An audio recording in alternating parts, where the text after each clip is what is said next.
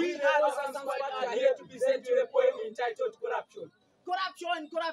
Corruption is like cancer, spreading from one part to another, and its movement are so fast that nothing's left to be done as last. Zambia mother's land, so religious but so corrupt, using the force to fight against corruption. Corruption, it is now a profession.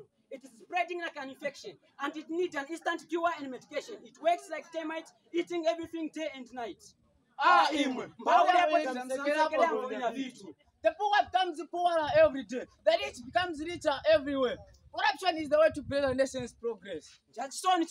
Please stop corruption. It's the contagious disease that does not only affect a person but the whole nation. Indeed, corruption has brought down the social and economic development of our nation. Civil servants and top leaders of our country are failing to do their works properly because they obtain their position through corruption. Corruption also has brought an increase in the number of cases of HIV and AIDS. So, brothers and sisters, mom and dad, let us all hold our hands together and fight against this dangerous virus called corruption. My name is My name is